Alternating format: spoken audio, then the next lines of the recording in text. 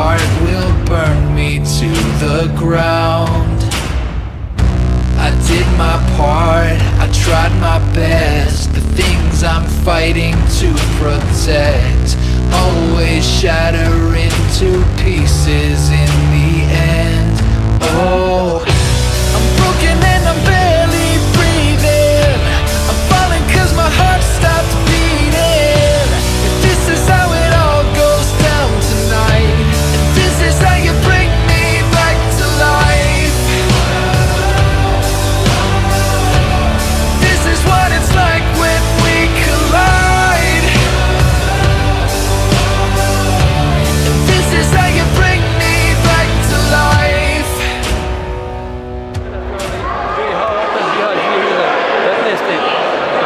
Učestvuje 430 ili 50, izvinjavam, nisam tačan podatak nemam, 51 klub iz 6 ili 7 država. Malo je Uskrs, pošto je sutra Uskrs, pa mnogi su prijatelji koji su godinama nastupali zbog toga. Vi znate da tu mnogi poštuju i prate, znači malo je ove godine malo manji broj učesnika od prošlogodišnjeg, ali u svemu ovo je i dalje najjači turnir u Bosni i Hercegovini.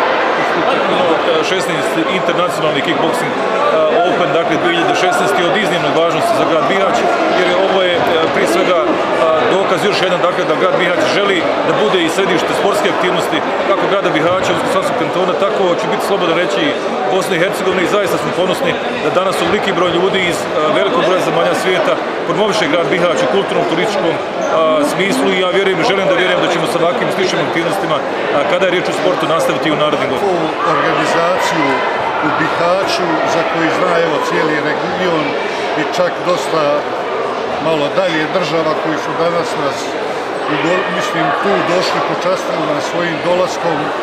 Mislim da je ovo hvale vrijedno.